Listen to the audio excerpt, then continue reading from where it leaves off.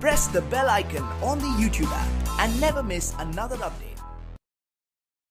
अस्सलामुअलैकुम, welcome to my channel technical M. चलिए शुरू करते हैं। तो दोस्तों, आज की इस वीडियो के अंदर मैं आप लोगों को बताने वाला हूं कि अपने किसी भी Xiaomi मोबाइल जिसके अंदर MIUI 11 अपडेटेड है उसके नोटिफिकेशन बार पे डार्क मोड का शॉर्टकट कैसे सेट करें।